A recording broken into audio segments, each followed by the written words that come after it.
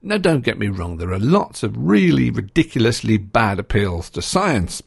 Overly or greedily reductive, they can be totally misinformed, or they can just be flat-out rhetorical appeals to the general cultural kudos of science. You know, the kind of breathless Discovery Channel, ooh, the universe, woo, kind of thing.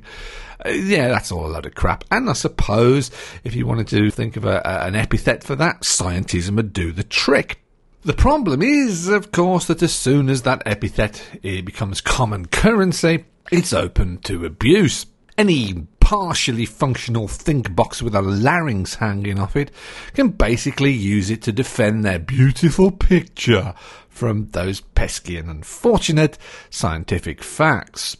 It's almost like a product. Science be gone for all your hypocritical and conceited needs. One spray of science be gone, and you can believe whatever you want to believe and commit genocide and slaughter and mayhem like conceited hypocrites with beautiful ideas have for, well, thousands of years. But I think the problem is we've reached the point now where the abuse of the term is actually more prevalent than the correct identification of bad science. And that kind of raises an issue as to why use the term at all.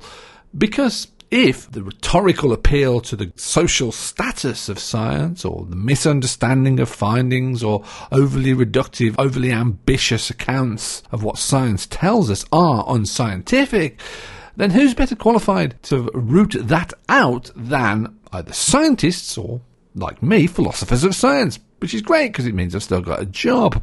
But seriously though, there is something of the conspiracy theory in the suggestion that scientists can't be trusted to spot bad science, as if they're all in on it or something. But there is some kind of suggestion of paranoid speculation in the claim that we need a specialised term for all of these errors. The term scientism. Why not call bad science what it is? Bad science. So say somebody speculates about psychological sex difference in terms of sexual dimorphism. Why not just say, hey, that's bad science, and then go on to describe how it falls short of the standards of good science? You know, rather than pairing up with truth disrespecters and making a bit of a paranoid sounding tit of oneself. So is it time to phase out use of the word scientism? What do you think?